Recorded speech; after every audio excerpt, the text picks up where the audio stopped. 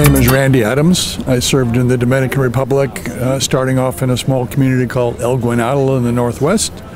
And then in my third year, I was moved into the capital to work in another position. I was with the Office of Community Development, working in about 10 communities out in the northwest. And in my third year, was transferred to help set up and develop a division within the Agrarian Reform Ministry to teach groups how to do community development within agrarian reform settlements. My takeaway from that Peace Corps experience, which has really helped shape my own career, is I was extremely lucky to always have someone pull me aside when I was doing something that was sort of stupid and was willing to educate me as to why what I was trying to do didn't make any sense. And luckily I was able to actually listen to help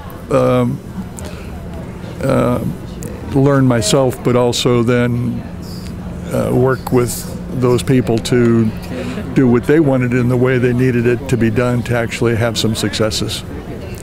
Thank you.